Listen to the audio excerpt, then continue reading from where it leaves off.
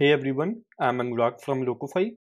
This is going to be an exciting video where we will explore how AI can help developers ship product faster. In this video, we will see how we can go from Figma to pixel perfect code using the Locofy plugin, and then we will extend it and add some functionality to it using ChatGPT and OpenAI's API endpoints. Without further ado, let's get started. So this is the app that we will be building. As you can see, this is a single screen application. Over here, we have two boxes. The first one is to collect the user input, and the second one is to show our final response. So for our response, we are actually using OpenAI's API to generate a social media post or a blog depending upon the user's input. So for example, I will now create a social media post on the effects of climate change. I will select social media over here. Now I will click generate. As you can see, this not only generated a social media post for us, but it also generated some hashtags that we can use. So now what if we wanted to generate a blog? So we can select blog over here. Now we can click on generate. As you can see, we have generated a blog as well over here. So this is the final app that we will be building. By the end of this video, you will see how you can build this app and use AI to generate and extend your code. So this is the design file that we will be converting to code in this video. As you can see, it is a simple design. However, one thing worth mentioning is that it uses auto layout everywhere. Using auto layout, we can easily adjust our designs later on, and it also makes our Figma designs responsive. So for example, if I resize this particular window, you can see that the elements inside it are also adjusting. Same for our nav bar. Using auto layout, our designs are not only responsive in Figma, but they are also responsive when we export them using Locofy. Let's see how. So you can right click anywhere, click on plugin, then choose Locofy. So you will see that we have two main widgets in our Locofy plugin. The first is the tag layers, which I will come back to in a minute. The second is the drag and drop pre-built components. Now this widget allows us to add components from popular UI libraries such as Material UI and Chakra UI. This is a great option if you are building a design from scratch and want to use a popular UI library. The tag layers, which was the first widget, is actually the most important feature of Locofy. Using it, we can convey to our machines that this particular frame, for example, is a button, and this particular box that we see over here is a checkbox. We also have the preview and the view code button. So after we make all the changes, we can click on view code and this will redirect us to the Locofy builder where we can make the final adjustments and export our code. Using preview, you can see that Locofy is showing us a preview which is actually running on code as well. And because we are using auto layout, you can see that we have some responsiveness over here. However, since we have not used the Locofy tagging on any of these elements yet, so it does not know that this is a button or this is a checkbox or this is an input field. Let's see how we can do that. So let's close the preview. Now we can start with the generate button, which is right now just a frame, but using the plugin, we can convert it into a button. So we are seeing a list of tags over here. Let's choose button. So this does not belong to a UI library, so select none. We are seeing some attributes that are usually applied to a button, such as autofocus and disabled. We also have a styling and layout tab over here. Using it, we can customize how our button looks on different devices, and we can also customize the look and feel when somebody hovers it or presses it. Finally, we have the Actions tab, which lets us configure some of the actions that you can see over here, such as open URL and change page whenever somebody clicks on the button. So this is how you can tag a button. Now let's go ahead and tag few more elements. So we have a few more elements that we can tag in a similar fashion like we tag this button. So we will start with this box over here. So we want this to be a text area. Again, we can select none. Now we are seeing some attributes specific to this particular element, such as placeholder, rows, columns, and other icons. Now let's also tag this one. This is also a text area. Now we can also tag the checkboxes.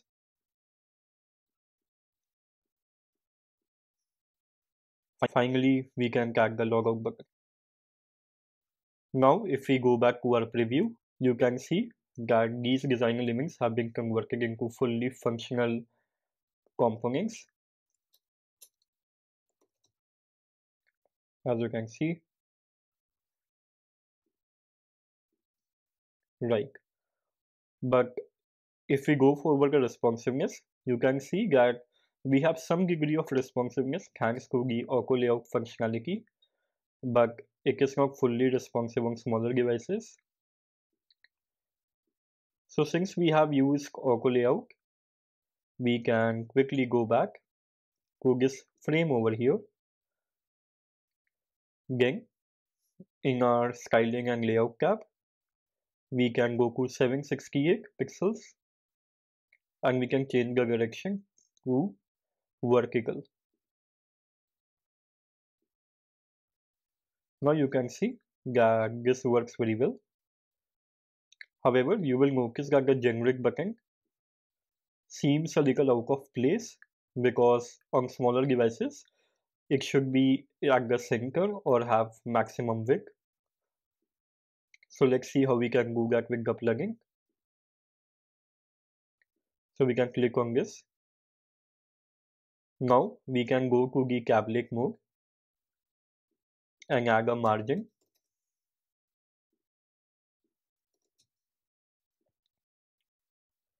Now if we go to tablet, you can see that this is centered, and on smaller devices also it has a margin auto property, but we also want to make sure that it expands and takes this entire space.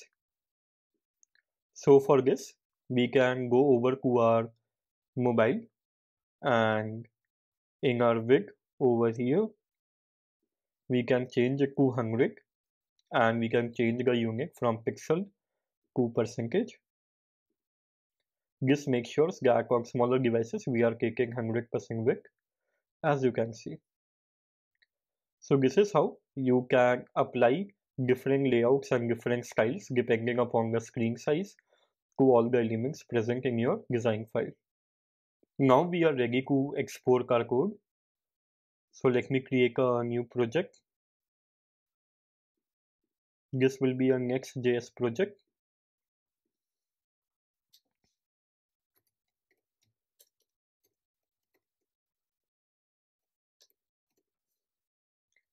I want to have TypeScript, and for styling I will choose Tailwind.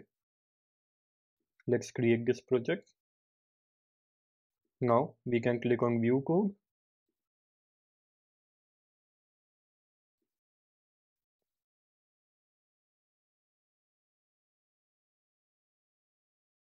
As you can see, we recently launched the Auto Components feature, which allows builders to create modular code and split their app into different components so they can easily maintain it. It has already identified our navigation bar as a header section. So let's accept this suggestion. It has also identified our first input box, but I don't want to implement it, so we can also reject this suggestion. So on the left side, we have a list of our frames, and right next to it, we have our preview of our app, and below it is the actual code that is running this particular app. And on the right side, we have components where we can break these designs into different components. Since we already saw Auto components before, you can see that our header section is automatically converted into a component. You can also pass in different value props and style props to it. You can also view your prototype over here, as you can see. Finally, you can either deploy or export your code. So let us export our code. If you have an existing project, you can also export the components from over here and import them into your project. But since we are starting from scratch, I will import everything. As you can see how quickly we were able to go from a Figma design to pixel perfect production ready code in Next.js, and we were also able to customize it with TypeScript and different styling options. Now let's view the exported code. I have opened the exported files in Visual Studio Code, and here you can see the folder structure. So we have a components folder with the header section, and we have an index file that is our home page, and we also have a public folder that has our media assets in it. To run the project, we first need to install the dependencies. So for that, run npm i.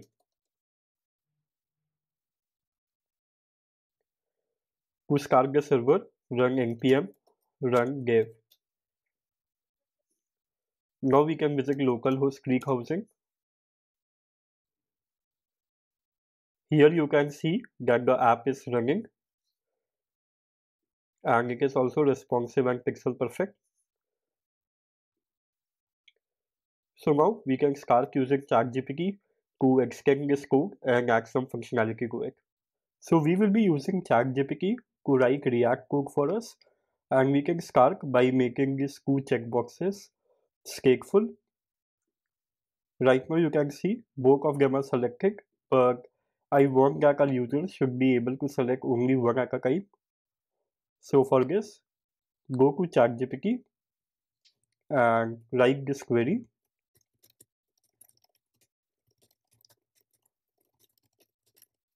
As you can see, I was pretty descriptive with the query, and the more descriptive you are, the better the answer will be. As you can see, it has started writing the code for us.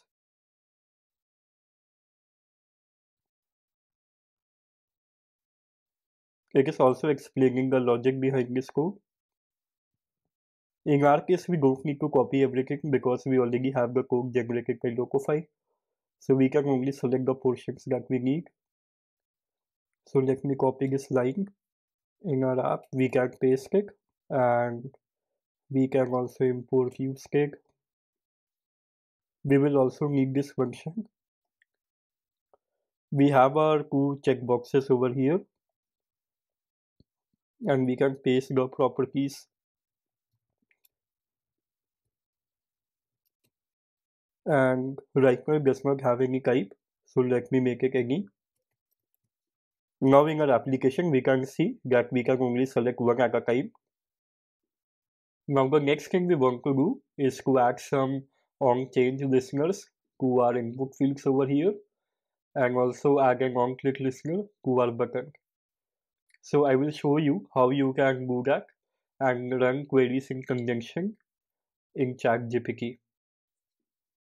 So here I will ask ChatGPT to write React code to generate two text areas that are stateful. By stateful we mean that it will have an on-change listener and a button that will have an on-click handler.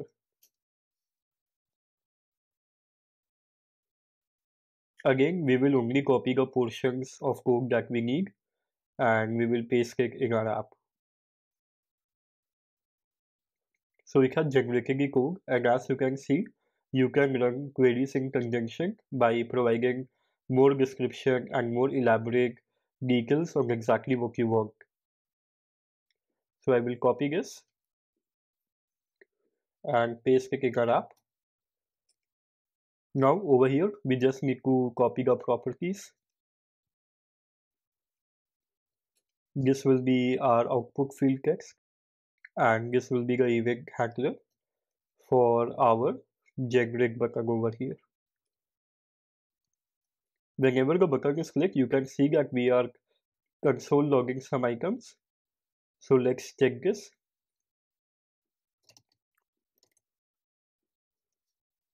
As you can see, the function has run and it outputted the first console log, and then we have the two text values from these two text areas. Now that we have added some basic functionality to our app, we can now move to the OpenAI API and see how we can integrate it. So first of all, you will need an OpenAI account.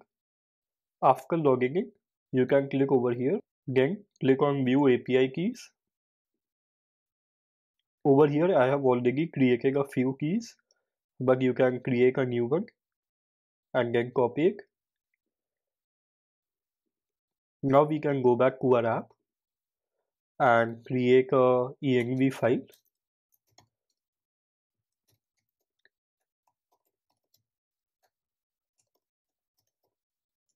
We are naming it Next Public API key and save it. Now since we have made changes to our environment file, we need to restart the server. Now that we have our OpenAI's API key, the final part is to call the API to help us generate social media posts and blog content. But before we go any further, I want to show that OpenAI has provided us with different models which has different capabilities. So the most capable model is this one, and we will tell ChatGPT to use this particular model to help us generate the content that we need. So now we will ask ChatGPT to generate the content, and you will notice that we will be very specific with what we want. This is because the more specific we are, the better the result will be.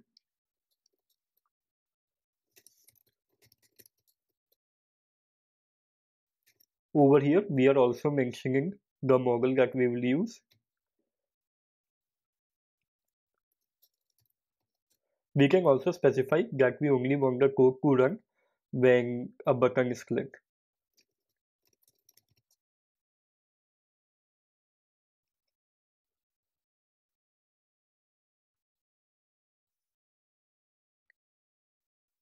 As you can see, ChatGPT has created a function for us, and this function runs every time a button is clicked.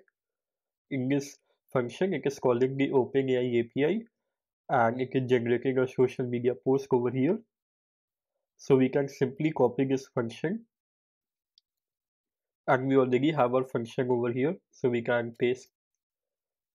Now I want to make some slight adjustment to it. So instead of set post, I want this to be set text to, which is our second text area's value. We don't need this console logs anymore. Over here, I also want to make sure that our user's input is also a part of the API call. Finally, I want to add the API key over here. Now we can go back to our application and let's write a social media post on the effects of climate change. Awesome. As you can see, it generated the social media post for us as well as the hashtags. However, right now it only generates a social media post for us, but we also wanted to generate a blog depending on whatever option the user has selected.